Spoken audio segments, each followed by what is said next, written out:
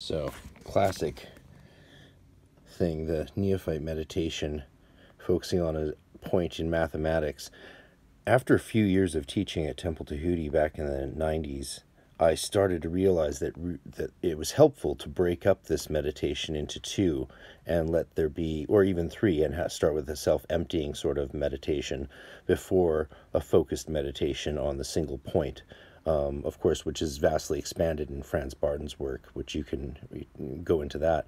But then letting the third step, the focusing on the immanence, the all presence of the divine throughout nature in all her aspects, turning that into really beautiful sort of Shekinah,